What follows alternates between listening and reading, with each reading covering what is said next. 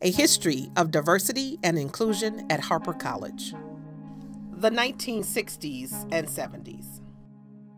By the time Harper College had opened its doors for the first time in September of 1967, the founders had hired a group of seasoned and enthusiastic educators engaged in the exciting task of creating from scratch a brand new college in a rapidly expanding suburban corridor. As you can see here, that first group of faculty and administrators were mostly male and were entirely white. The truth of the matter was, like many suburban areas in the United States of the 60s and 70s, Chicago's northwest suburbs were demographically not diverse, and the composition of the administration, the faculty, and to a large extent, the student body reflected this.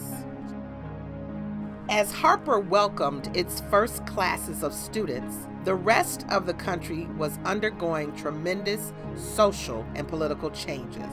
With the counterculture at the height of its influence, young people began to find their voice. In October of 1969, Harper students gathered as part of a moratorium protesting the Vietnam War.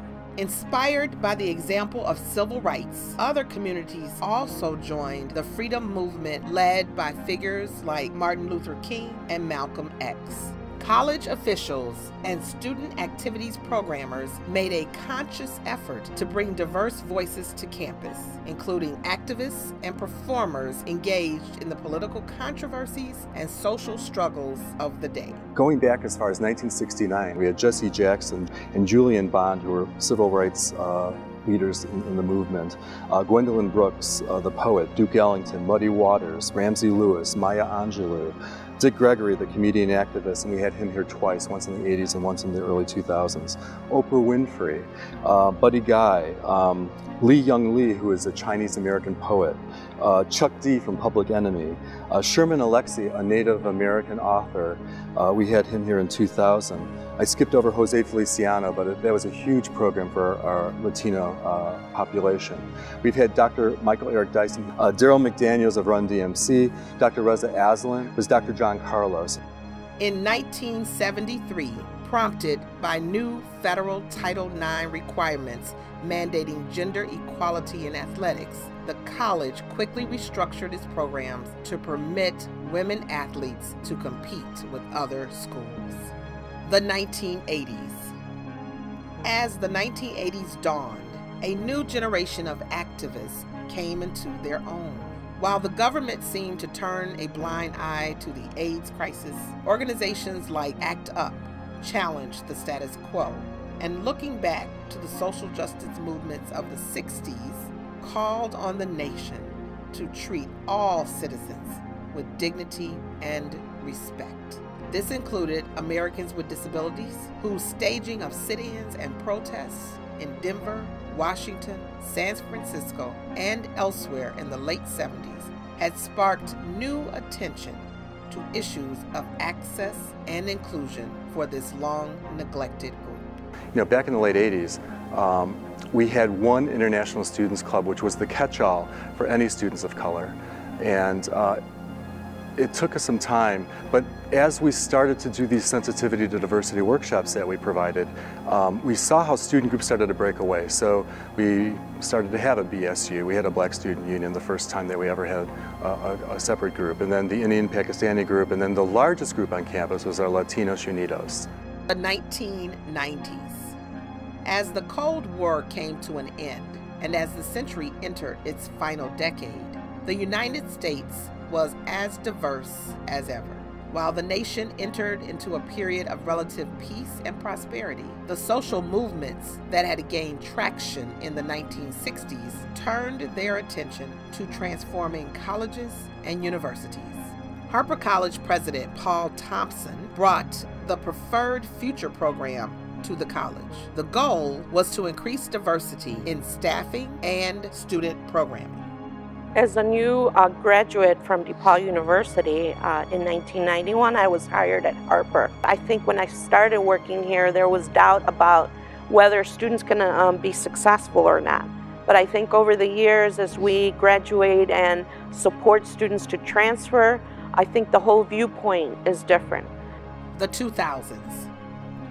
During the presidency of Robert Bruder, Harper College established a new Center for Multicultural Learning and a Multicultural Fellows Program. The influence of the Fellows Program, the CML, and other campus entities extended in many directions through the efforts of individual administrators, faculty members, and newly formed diversity interest groups. I recruited international deaf speakers for 9 years from different countries to come on campus. It was really wonderful for our broader community, for our deaf students, our ASL and ITP students. I think for me, it's my opportunity to lead by example. You know, I think I always laugh and say that I have the triple whammy: disabled, Latina, and women. And so if I can do it and overcome the challenges that I've been presented with, I think it serves for people to see that challenges can be overcome. And it changes people's attitudes about disabilities and about, you know, being a Latina. 2008, a way forward. In 2008, Chicago's very own Barack Obama became the first African-American president of the United States. The leader of a movement that was seeking change, Obama was an inspiring symbol for young people across the nation. In 2013, President Kenneth Ender convened a task force to address ongoing issues regarding diversity and inclusion at Harper College. This launched a diverse faculty fellows program, employee resource groups, and the establishment of an executive-level diversity officer titled the Special Assistant to the President for Diversity and Inclusion. In 2018, nearing the end of the task force recommendations and Dr. Ender's tenure, Harper College embarked on a search for its next president. In 2019, Harper College welcomed its 6th president. Welcome to our Fall 2019 All-Campus meeting. It's such a privilege to serve as your 6th president. And Harper College continues efforts towards a diverse and inclusive campus.